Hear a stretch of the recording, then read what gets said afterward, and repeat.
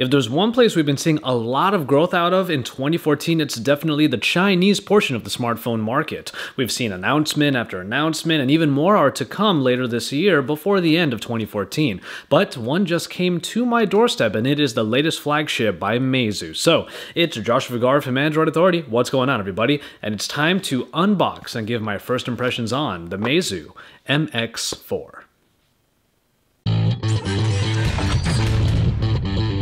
Alright, and here we are with the Meizu MX4. This is the brand new flagship by Meizu, whose MX3 from much earlier this year was actually one of the better looking phones that I had used at the beginning of this year.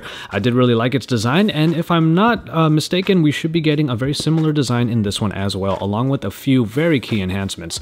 But without any further ado, I'm just going to go ahead and jump right into it. The Meizu logo is right there on the bottom, but here we are with the MX4. We do have a plug adapter here made for European plugs, and from there we're just going to jump right into the actual phone itself, which I believe should be in this booklet right here, which has been the case for a couple of other unboxings in the past. But before I open that up, I will jump into this area down here, which actually doesn't seem to have anything. Perhaps I don't get any headphones in my demo unit right now. And then obviously we have the micro USB charging cable. So we'll go ahead and just throw all of that aside and jump right into the actual phone itself. Now we do have some documentation here, basically just telling us exactly what to expect when it comes to this particular phone. We do have a larger screen with supposedly a better resolution on it, but we'll take a look at that a little bit later, and also a camera here that, as the documentation says, has a 20.7 megapixel power, so that's actually pretty nice. We have a very powerful camera on this particular phone itself. And then from there, the Flyme 4.0, which we will take a look at more in depth in our full review, obviously. But then again, here we are with the actual phone itself, Meizu right here on the front with the plastic, and it looks like it does retain a very similar design from the MX3. It looks like that's pretty much everything that we're going to be getting as far as the unboxing goes, aside from some documentation here, and of course a little bit there that I can't read because it's in Chinese. And from there, it looks like we have everything from this particular unit that I will be reviewing, the Meizu MX4.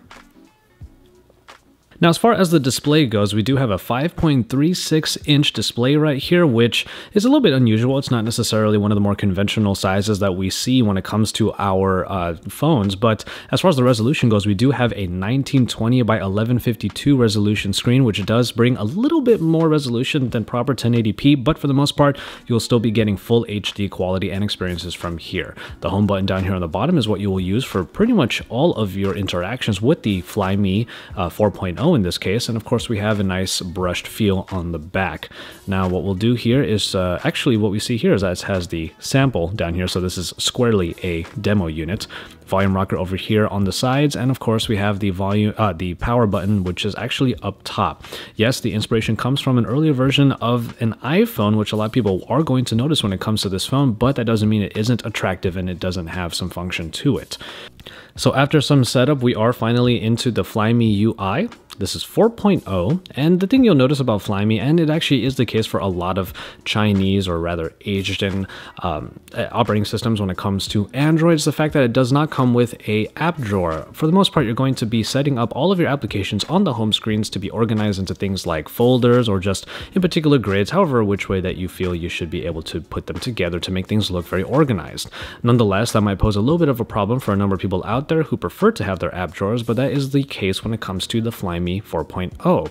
Now, going into some of the apps, what you'll notice is we only really have the button here at the bottom, much like the MX3, where basically you'll be swiping up from the bottom of the screen in order to open up the recent tasks, and I have opened up a few already, so it's an easy way for you to just multitask between a number of different places.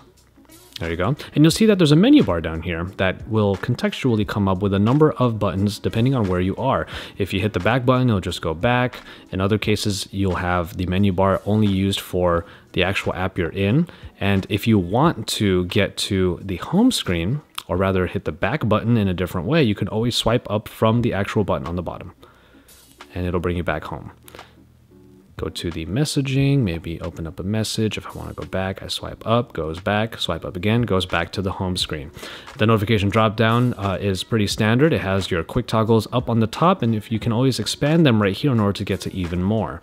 and then hit that just to go back home. Swiping up from there, as you can see the little light on the bottom, means that you're going to go back. However, my first impressions are still pretty much the same as they were when it came to the MX3. It's a nice design. It does take inspiration from a pretty obvious place, but from there we still have a very nice looking phone with a nice looking operating system, and I'm looking forward to putting it through its paces for a full review. So make sure you stay tuned for that and even more coverage on the MX4. Make sure you take a look at the content from my colleagues in Android, Joe, Jace, Kevin the Tech Ninja, and Lon. And from there, drop us some likes on our videos. Subscribe to our channel if you haven't already. And remember that Android Authority is your source for all things Android.